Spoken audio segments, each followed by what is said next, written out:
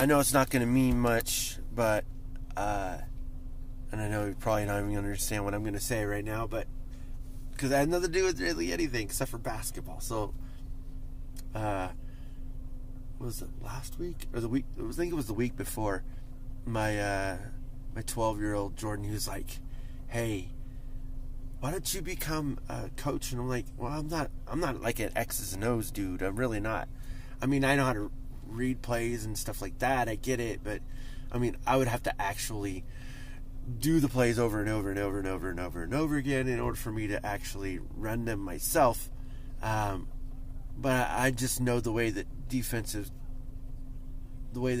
and offense goes. I can understand it. It makes sense, and I can see it. It's like slow motion to me. But anyways, my son asked me, and I was like thinking about it. I was like, I wish I could do that, because I would implement the triangle offense into the kids' team, and then I come to find out today that that's what they're running, and I'm like, I literally was thinking that, and of course it don't mean much now because I didn't put it on wax, so you know, just the way it is. Oh, see this shirt right here? This is a really, really old shirt. I used to wear this shirt, I think it was almost 10 years ago. Yeah. But I wasn't able to wear it because I got so fat, and it just wouldn't fit no more. And this is I think it's an extra large or a large or something like that. Anyways, but I was happy to find it because I was like, I love the color scheme of it. Reminds me of the Orlando Magic back in the day, but it wasn't really. That wasn't really the reason I liked it, is because of the blue color. It's my favorite color. As you can tell, well, you can't tell now because I'm wearing a gray sweatshirt now. But anyways, our hoodie. But yeah, I really would like to become a coach, but not an actual coach. I would be like Phil Jackson in a way, the mental side of it all, because I know for a fact that really, really helps. And I remember watching a video once, I think it was like Steve Kerr or something like that, talking about like them having meditation sessions, and that would be their practice, because NBA, you know, they have a lot of practices, and their practices last a long time. But yeah, like I was thinking about that myself. I was like, that would be actually beneficial to kids growing up, to help them think about, you know, not just basketball, but like life in general. Like, this is just school. It might not mean nothing when you get older, but it might. You never know.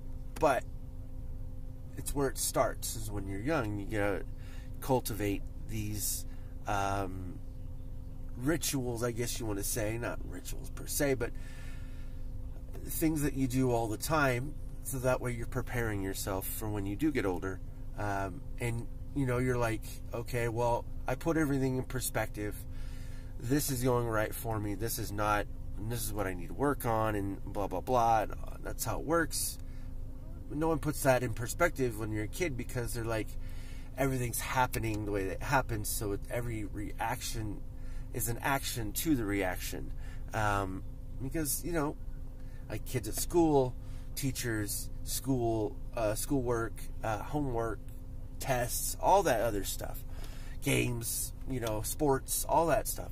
Like, it all comes as a moment in time, but that's all their moment. Instead of realizing there's more moments, you just got to prolong it, and you got to extend it out, and you know, whatever that moment is for you that makes you the most happiest, or intrigues your mind, or makes your soul happy, you know, that's the things you got to pay attention to, because then you know, like, this is what I want to do.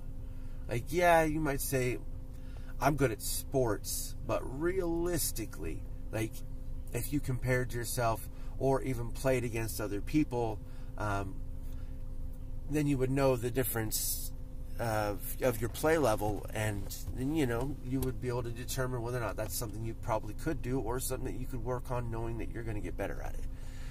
You know, that's just the way I look at it. But, you know, life brings you curveballs, and I'm not going to say it. But life does bring you curveballs all the time, and you just got to go through them. You got to go through all of those experiences, because that's what makes you you, and how you react to those experiences is going to determine who you're going to be. Because, you know, there's a lot of reasons to be a douchebag, and it might make you feel good. I wouldn't know, but I could tell. You know, some people are like, I'm just this person, this is who I'm going to be, and no one's going to stop me or change me, and that's great. But, you know, if you're only the fan base of one, you know, that's not going to help you in life. It might help you with other areas. Yeah, you might have this demeanor and people will talk about, but that's about it. Who are you as a person? That's what I look at it as, because I care about that. I care about, not saying how people talk about me and all, because I don't listen to that, but I care how I'm perceived, because I want to be a good person. So I want to show that I am a good person, so I'm just going to put it out there. And this all might not make sense to you guys, but if it does, I hope you guys can pass this on. If not, that's cool too. I just want the opportunity, and I have it. So I'm not going to spoil it. I hope you guys don't either. I'm going to get ready for work here. Thanks for tuning in. And if you are listening, and you know who I'm talking about, no one in particular actually, but anyone on the team, you guys, any of you guys watch this, I don't care who it is. Just think about your life. Now, take everything out and then separate it all of it. Compartmentalize it all of it. And to say, okay, I'm going to attack this because I have this opportunity to attack it, right? And that's what you're going to do with every single thing. Now, of course, there's some things you're going to fail at, and that's life. But the things that you're great at, or things that you know you're going to be great at because you're working at it and it seems to work for you, attack that. And that's how you adjust to life. But also, be a good person, because that matters. Peace out, guys.